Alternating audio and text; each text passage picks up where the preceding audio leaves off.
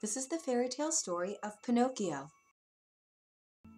Chapter 1. A Boy Made of Wood. Long ago in Italy there lived an old clockmaker named Geppetto. Tick tock went all the clocks in his shop. When he worked, Geppetto felt happy, but when he rested, a sad feeling came over him. Oh, he would think, all my life and no child to call my own. One day Geppetto carved a puppet from wood in the shape of a boy. The arms and legs could move. He cut and sewed a nice outfit for the puppet, as if it were a real boy. "I will call you Pinocchio," said Geppetto. That night Geppetto lay the wooden puppet down onto the bed. From out of the window a big star twinkled bright. Geppetto looked out the window to the twinkling star. "Bright star," said Geppetto, "if I could make one wish, it would be that I could have a real boy of my own." But of course, he knew that was not possible. That night the same big star swooshed right into Geppetto's room. It changed into a blue fairy. The blue fairy flew over to the bed. Little wood puppet," said the blue fairy, "in the morning you will be able to walk and talk like a real boy." She tapped the puppet one time with her wand.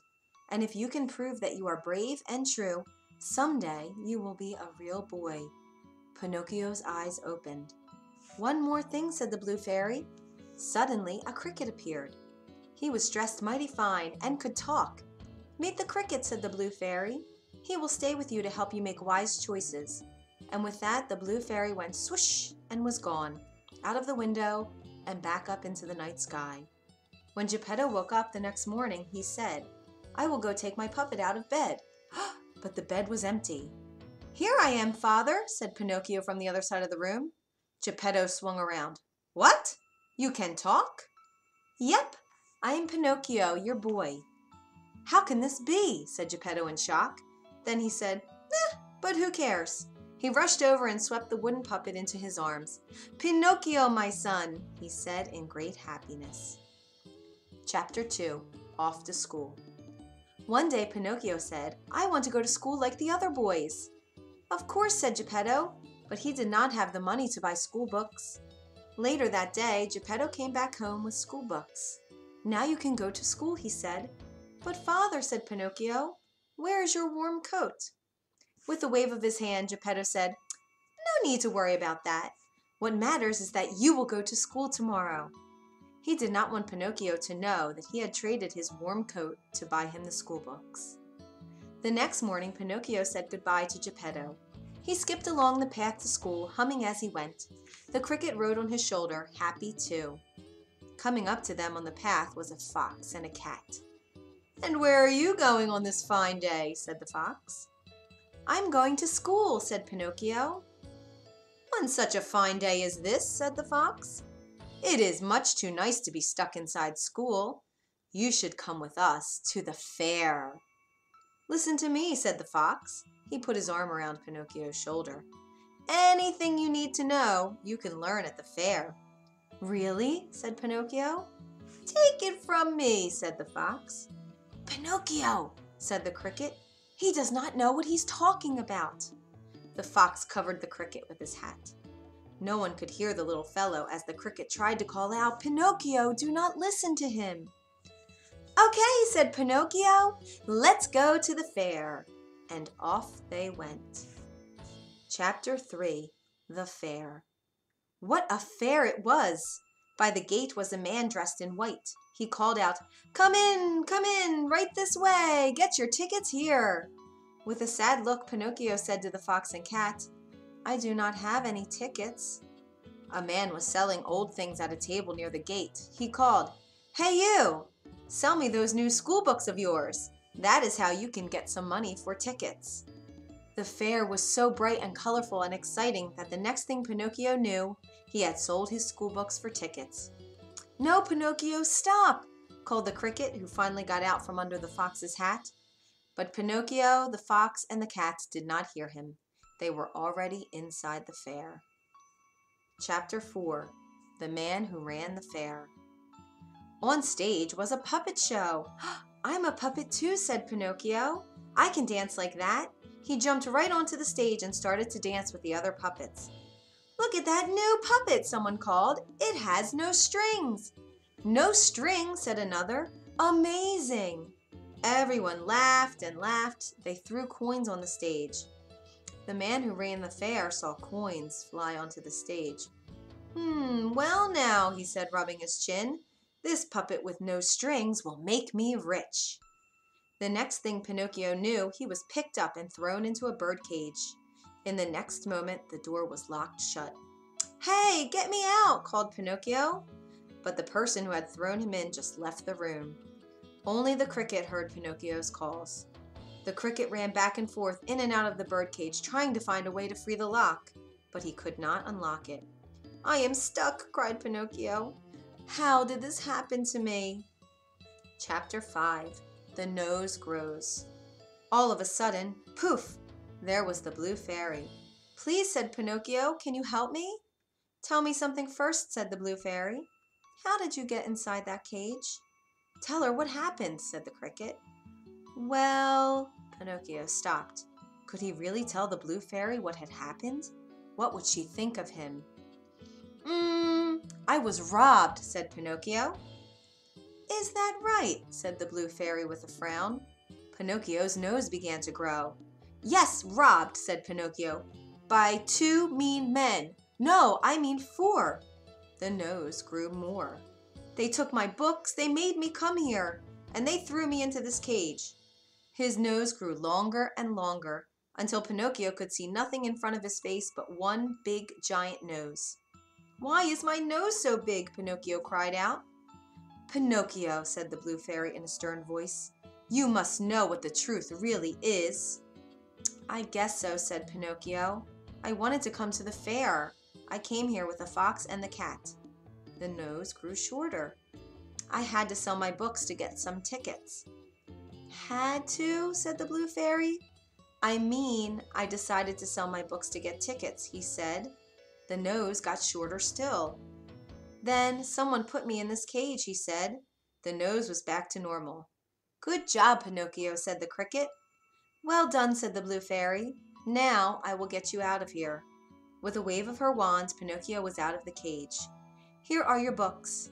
And Pinocchio was holding the same new school books in his hands again. Know this, said the blue fairy. You are on your own from now on. Make sure you do the right thing next time. And she was gone. Chapter 6. The Coachman. Pinocchio was back on the road to school. A coachman drove up. Hey, kid, how about a ride? No, thank you, said Pinocchio. I'm going to school.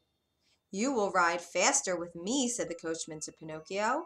He said to himself, he will ride faster, all right, but not to where he thinks he is going. All right, said Pinocchio. I want to get to school right away. When Pinocchio was inside the coach, the coachman said, Say, kid, why do you think boys like you go to school? To learn things, said Pinocchio, and to grow up, I guess. So we can do what we want. Well, said the coachman, what if I told you that you could do what you wanted right now? Right now? Yep. Think of it. Skip the books. Skip the school. Right now, how would you like to have all the candy you can eat? All the candy? Yep.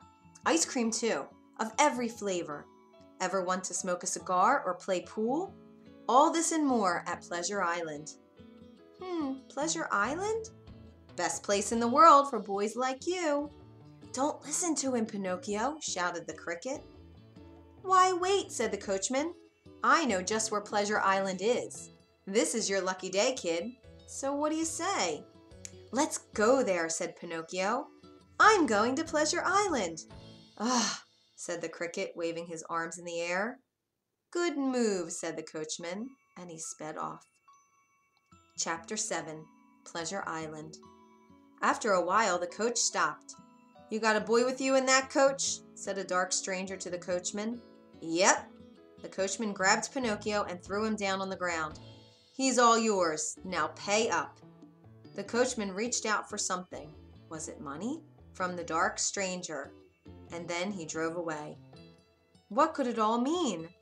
But as Pinocchio looked around, he no longer cared, for everything the coachman had told him was true. Heaps of candy all about. Tubs of ice cream in every flavor. Boys like him could eat and play all day. None of them had to work or clean up. There were even cigars if you wanted, and pool tables to play. But after a few days, something was odd. Where did all the boys go? He asked the cricket. All I see now are donkeys, said Pinocchio. I must say, there used to be more boys around here, said the cricket. Just then, one of his ears popped into a donkey ear. Then his other ear popped into a donkey ear too. Oh, cried the cricket, what is happening to you, Pinocchio? I don't know, honk, said Pinocchio. Pinocchio and the cricket saw a line of donkeys led by a dark stranger into a truck. Oh no, said the cricket. Now I get it. Boys get turned into donkeys here. Then the donkeys are sold. Pinocchio, we have to get you out of here, fast, while we still can. Let's go, honk, said Pinocchio. His 2 feet had popped into 4. Run, quick, said the cricket. One good thing about Pinocchio's new 4 legs is he could run very fast. Quick, quick, they ran out of Pleasure Island. Soon they were at a dock by the ocean. Please, sir, Pinocchio called out to a man by the dock. I am looking for an old man named Geppetto. Do you know him? Sounds like you are getting a bad cold, said the man. Geppetto? That's the old man whose son left one morning and did not come back. He went out on a boat to look for him. No one has seen the poor fellow since. Oh no, this is all my fault, said Pinocchio. I must look for my father. Pinocchio jumped off of the dock into the ocean. The cricket jumped in too, close behind. Chapter 8. The Whale. Most of Pinocchio was still made of wood, so he could float on the ocean. Father, he called out, paddling the water with his arms. Father! But there was no answer. All Pinocchio could see around him was blue water everywhere.